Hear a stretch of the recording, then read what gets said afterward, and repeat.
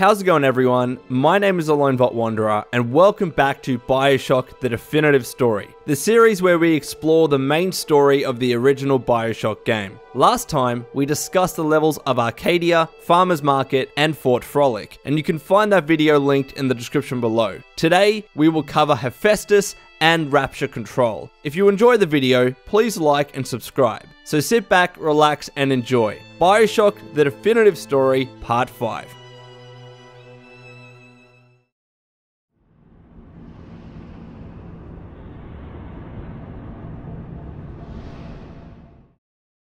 Jack arrives in Hephaestus and Atlas informs him that Ryan wields the genetic keys to Rapture, and if they can get that key, they'll both be able to get out of the city. With that in mind, it's time for Jack to head to Ryan's office and kill him. But this task won't be so easy, as Ryan's office is closed shut by an electromagnetic defense mechanism. Not all hope is lost, however, as several audio logs reveal the story of how a former engineer of Rapture, Kybers, once tried to break through Ryan's gate in order to kill him. Another person, Anya Anderstotter, found out about Kybers' plan, and she too wanted to murder Ryan after her daughter became a little sister. Anya soon discovered that, in order to dismantle the electromagnetic defense, she had to generate a sympathetic overload in harmonic core number 3 in Rapture. Anya did not know what this meant, so she sought out the employees at Heat Loss Monitoring to uncover more information. So after finding this audio log, it was clear what Jack himself had to do in order to obtain access to Ryan. Ryan remarks that what Jack is trying to do is scientifically impossible, but Jack remains steadfast and heads to Hephaestus' core. Along the way, Jack picks up more audio logs which detail how Anya turned to Pablo Navarro, a maintenance worker in Hephaestus, to gather more information about unlocking Ryan's gate. Pablo knew that Kybers was up to something in this regard, as on a couple of occasions, he snuck into Kybers' workshop and saw that he was building something. So, Pablo gave Anya directions to Kybers' office in exchange for her sleeping with him. But before Anya could discover what Kybers was doing, Kybers turned her in to Ryan Splices, as he thought she was a spy for Ryan himself. But as it turns out, they both wanted the exact same thing: Ryan dead. So in order to discover what Kybers was up to, Jack heads to his workshop.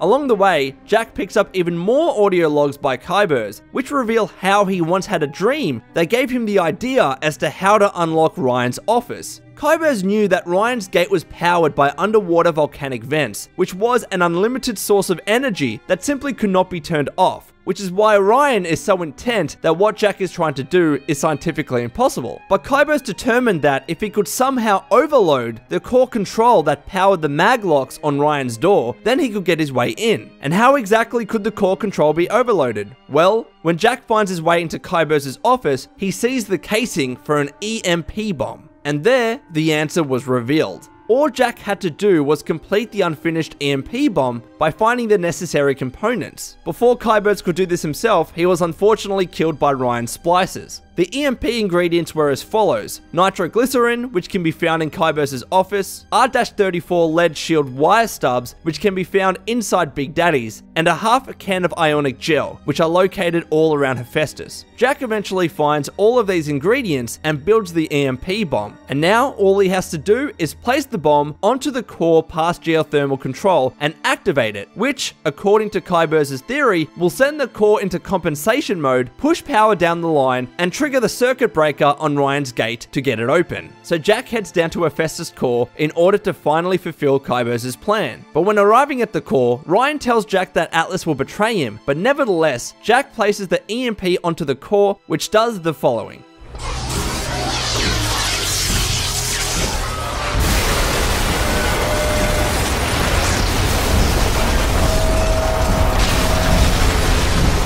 With the core overloaded, Atlas tells Jack to activate the circuit breaker in front of Ryan's door to let him into his office. Splices and security bots are not enough to deter Jack at this stage, as he eventually manages to flip the circuit breaker, open Ryan's gate, and take the bulkhead into Rapture control.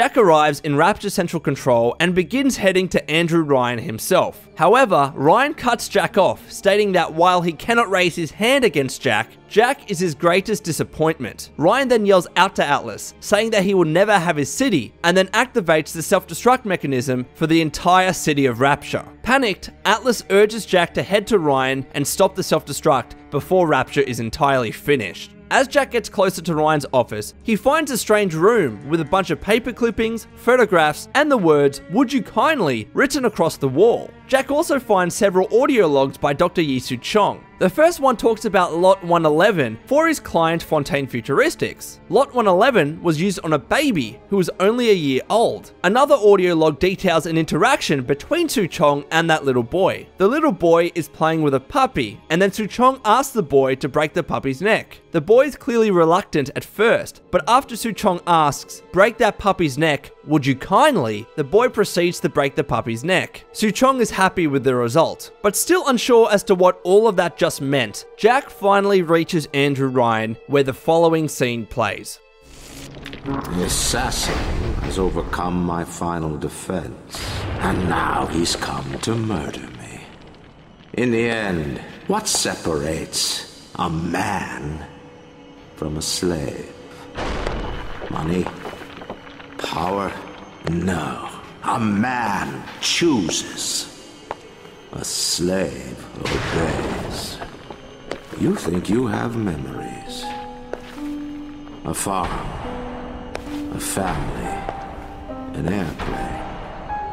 A crash. And then this place. Was there really a family? Did that airplane crash? Or was it hijacked? Forced down.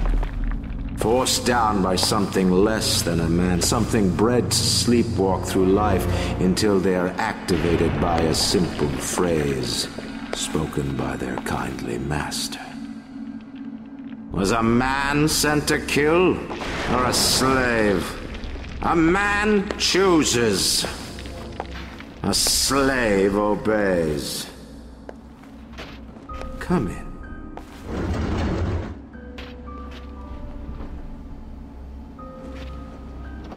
Stop, would you kindly? Would you kindly?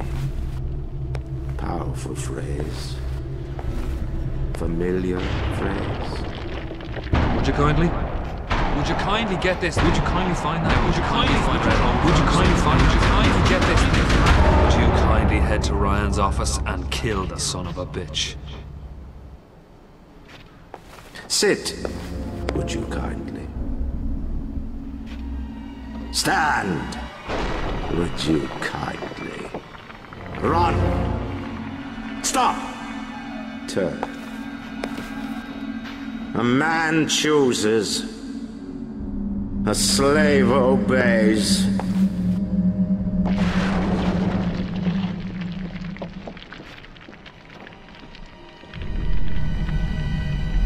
Kill!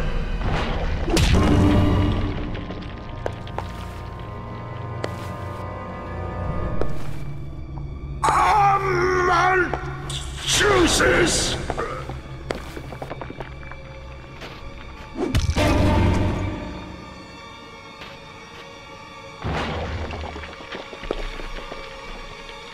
A slave obeys!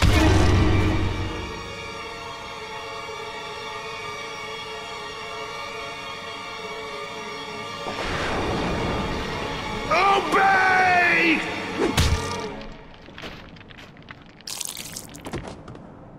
With this, it's time to undertake our most important deep dive yet. Who is Jack?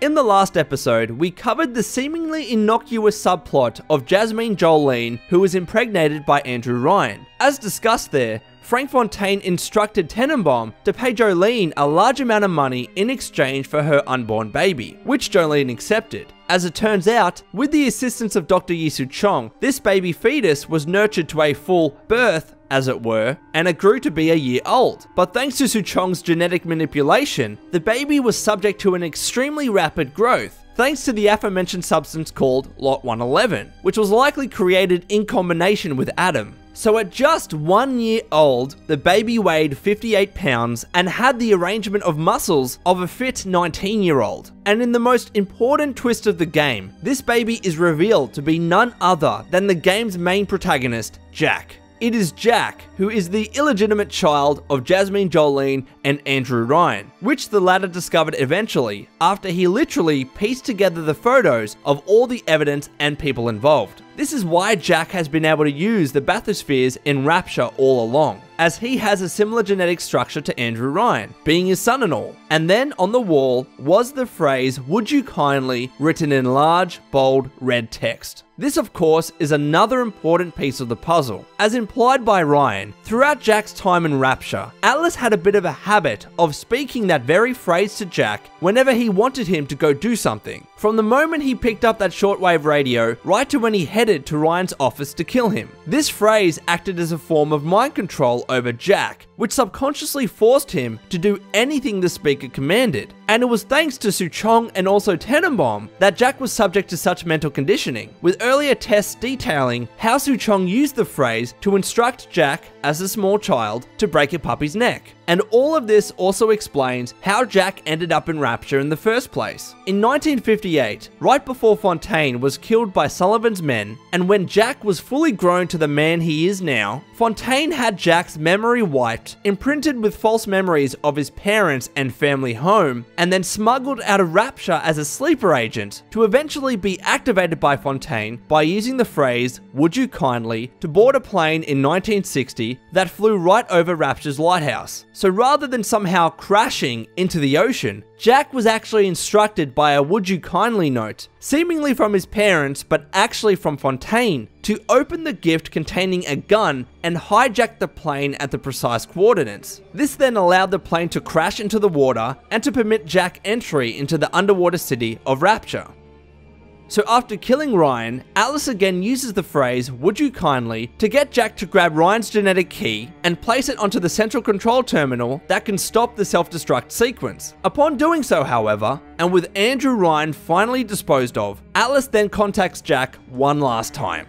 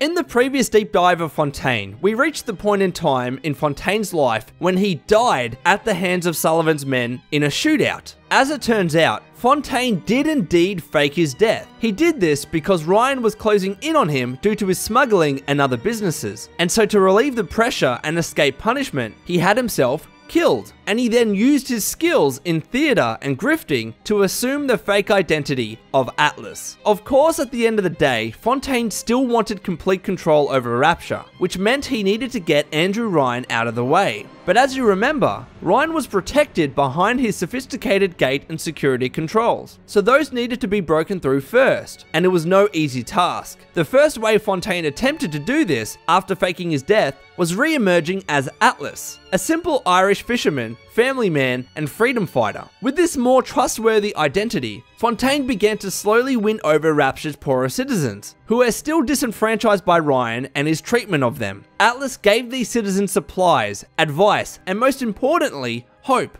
Hope that things would eventually change. And as covered in an earlier deep dive, this all eventually led to the civil war against Ryan, which completely decimated Rapture. And even with Fontaine Futuristics now in Ryan's hands, Atlas was still able to produce plasmids thanks to his secret production lab, which enabled him to build another army of splicers, who wreaked havoc on Rapture and entirely destabilized the city. But Ryan was not going to go down so easily. Given that he still had the genetic key to Rapture and thus complete control, Ryan shut down the entirety of the city, closed down the bathyspheres, secured himself within his offices, and controlled the splicers in the city by distributing pheromones through the air ventilation system. So this is when Fontaine was trapped and had no other choice but to activate his second plan, Jack, his trustworthy, mentally susceptible sleeper agent, and, in the end, assassin. Fontaine, or Atlas, activated Jack on the surface to arrive at Rapture, and then controlled him throughout the entirety of the game to reach Ryan's headquarters, break through his security, kill him, and then use Ryan's genetic key